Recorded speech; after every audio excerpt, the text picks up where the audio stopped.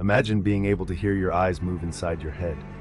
Sounds impossible, right? Meet Joy Milne, a woman with a rare and astonishing condition that allows her to do just that. Joy's story begins with an unusual diagnosis, superior canal dehiscence syndrome, SCDS.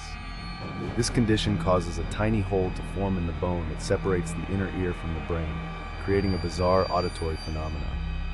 For Joy, this means she can hear her own eyeballs sliding in their sockets every time she moves them. The sound isn't just faint, it's loud enough to disrupt her daily life. It's as if every glance is amplified, echoing inside her skull.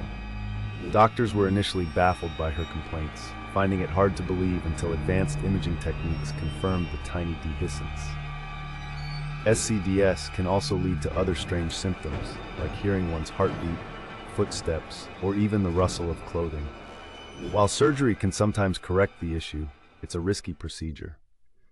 Joy's case remains one of the most fascinating examples of how interconnected and delicate our sensory systems truly are. Her experience challenges our understanding of human perception and reminds us of the incredible complexity of the human body.